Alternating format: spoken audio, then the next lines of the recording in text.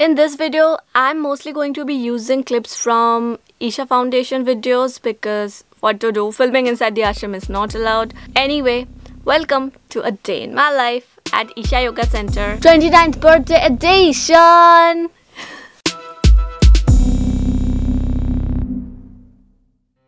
Hi, this is Shato and welcome to my YouTube channel. So my birthday was on 7th October. Here in the ashram, we wake up at 5 AM. We start our day with some disgusting neem and turmeric balls and then Guru Puja and Om Namah Shivaya chanting. And let me tell you, don't misunderstand Guru Puja as we are worshipping Sadguru. Guru Puja is always there in the Guru Shishya Parampara culture in our country. Even at Sri Sri Ravi Shankar's place, they do Guru Puja. So it's a general thing and it's such a positive way to start your day. So after that, I return back to my dorm, take a shower and go to Suryakund Mandapam and do my sadhana. So as it's my birthday and I had plans outside, so I went to the office at 8, finished some work, and what I did for my birthday is I bought a sari from Devi temple, and the sari was packed like this with the turmeric tied with it. As it is lockdown, so I wasn't able to go outside and get a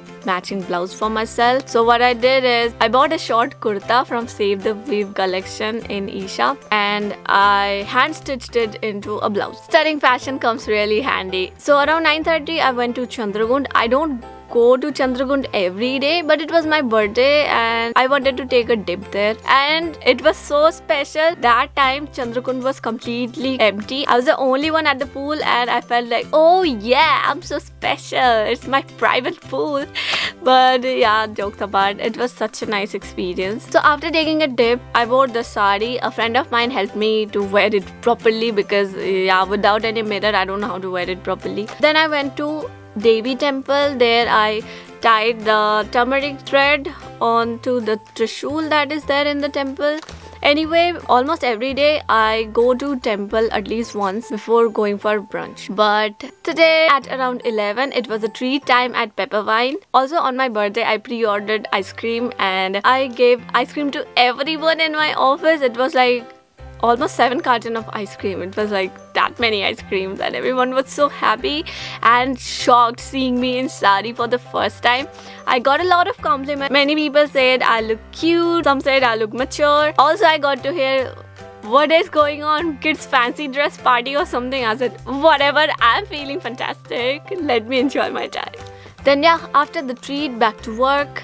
And my friends bought me a cake written "मैं Libra हूँ" because this is like my tagline. I keep on saying "मैं Libra हूँ," I'm a Libra. Wherever I go, there's like guys all around me and like everyone flirts with me and all. Okay, so we cut the cake inside the office. Also, let me tell you one interesting fact. The founder of the famous fashion brand, Satya Paul, he's here. He's like almost 80 years old now. He built up the brand when the concept of fashion literally did not exist in India. And he was the teacher of Sabyasachi. He is also one of the very fortunate people who has been with Jiddu Krishnamurti, Osho and now with Sadhguru in person. Can you imagine? Such a successful designer has left his luxurious life and staying here in the ashram like a normal simple person. Like, how fantastic is that? So I wanted to meet him on my birthday and get his blessings as I'm from design background too. So end of the day I messaged him, can I join you on your evening walk? And he said, yeah, come over. It was such a nice experience. So around 6:30 I was feeling all sweaty because I was wearing sari all day. So before changing that, I asked my friends to come quickly and let's take a group picture before security guard comes after us. And that's the picture. Not everyone is here, but yeah, that's my circle. So here in the ashram, we eat only twice. 10, it's brunch. 7, it's the dinner. And around 2, we just have a juice break. And the food served here is like full positive branding without onion, garlic or green chili. Can you imagine?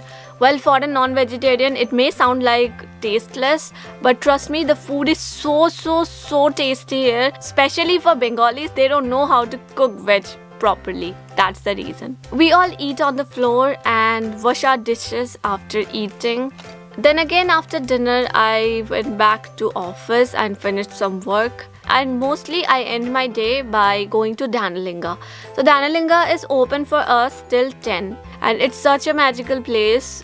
It happened to me many times that I'm just sitting here and I'm thinking it might be like 10 to 15 minutes, but I end up spending there more than 30 minutes. It's that magical. And yeah, sometimes I go to Adiyogi statue also, but I don't know why I did not go there on my birthday.